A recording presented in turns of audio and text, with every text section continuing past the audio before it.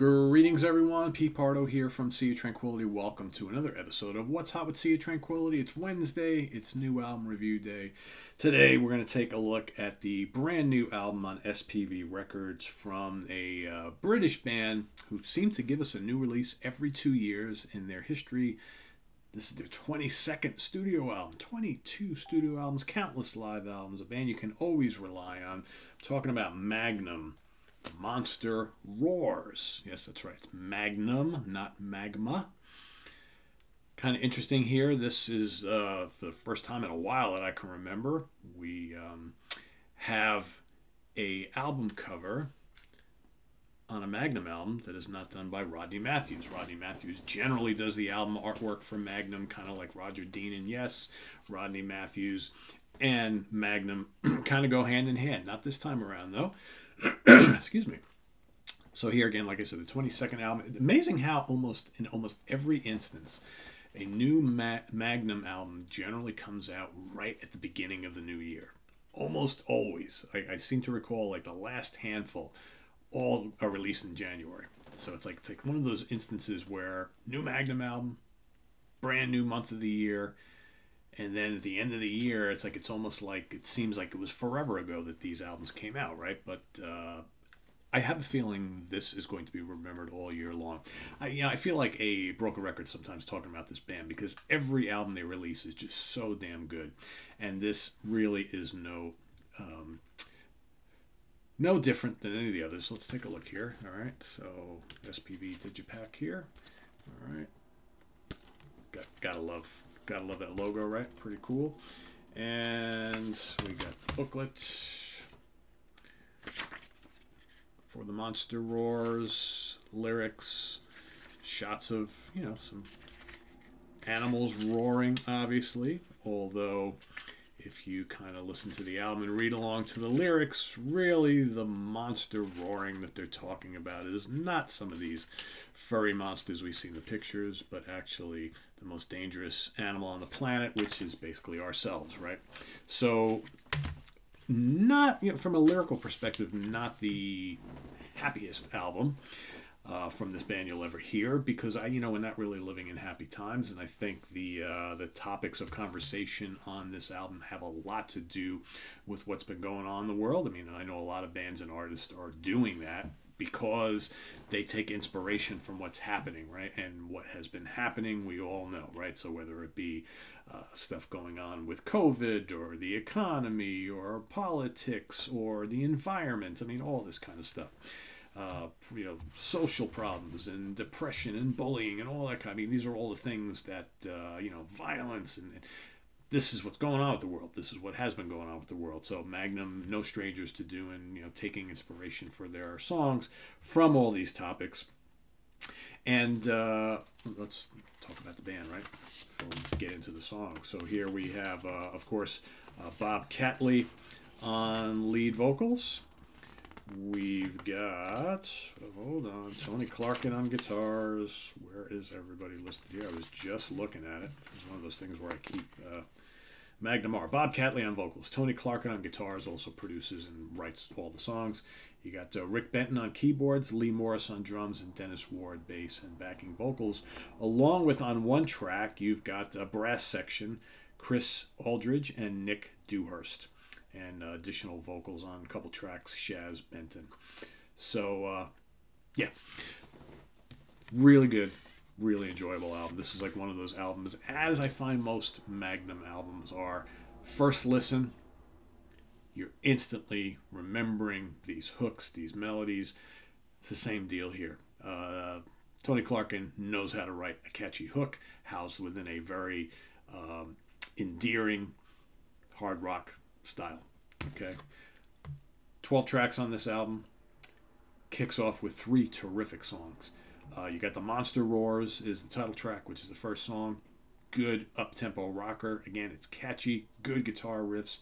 I like it a lot. Bob Catley still sounds great. The guy is like just the voice that never stops delivering, right?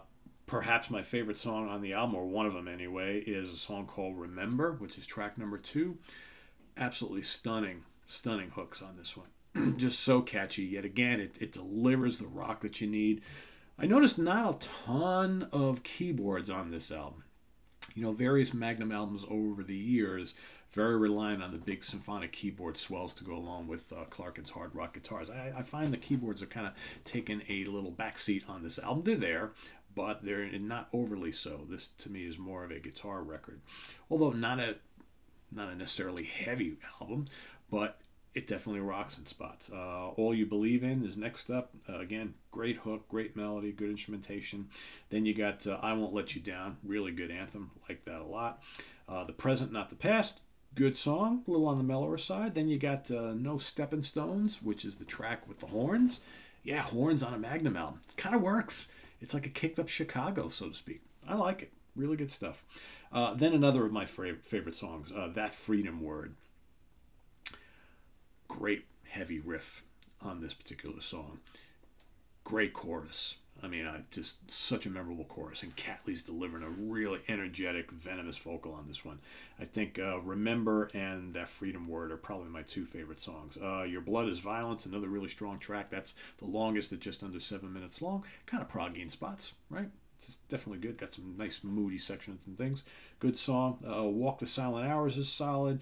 The Day After the Night Before, also really good. Come Holy Man is another standout track towards the back end of the album. Good rocker. Good guitar work. Nice little smattering of keys. The rhythm section throughout the whole album is really locked in. And man, Catley just sounds great throughout.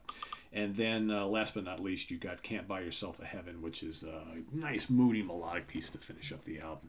Album sounds great, produced really well, as all the Magnum albums are. Just really good overall production on this, and very enjoyable.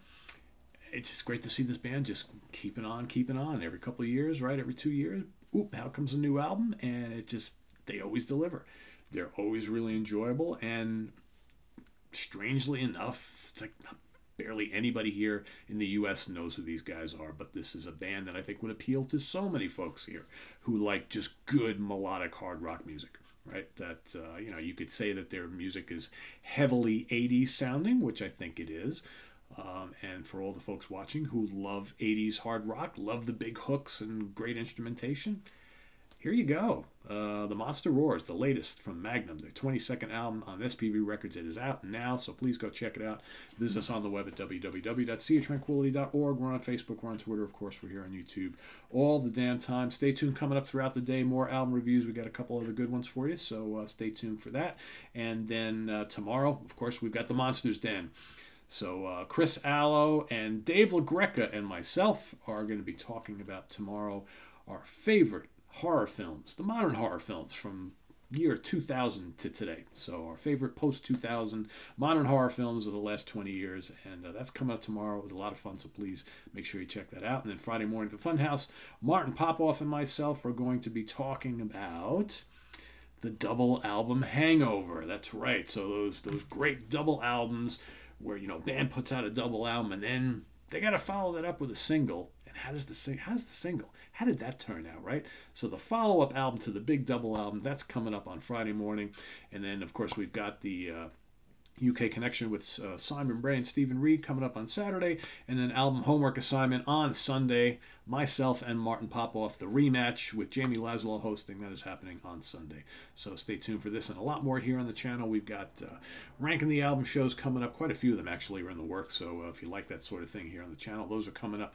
And then, next week, of course, we circle right back with the Hudson Valley Squares. We've got another Album War show on Monday night. Staying on 1982, we've got Kiss, Creatures of the Night, going up against Y&T, Black Tigers. That's happening on Monday. And then Album Wars continue on In the Prague Seat Tuesday night. We're going back to 1982 once again. All right, we're going to stick on 1982 because 40 years, right? So 40 years celebrating 40 years of great albums from 1982. In the Prague Seat, we've got Rush, Signals going up against Jethro Tull, Broadsword, and the Beast. So that is happening on Tuesday night on In the Prague Seat. So lots happening here on the channel. So make sure you don't miss any of it by subscribing, clicking on that notification bell. We also have the links to our Ko-Fi page for channel donations below, as well as our merch page. We can get all sorts of cool Sea of Tranquility stuff. So thanks for watching. I'm Pete Pardo. See you real soon here on the channel. Take care. Bye-bye.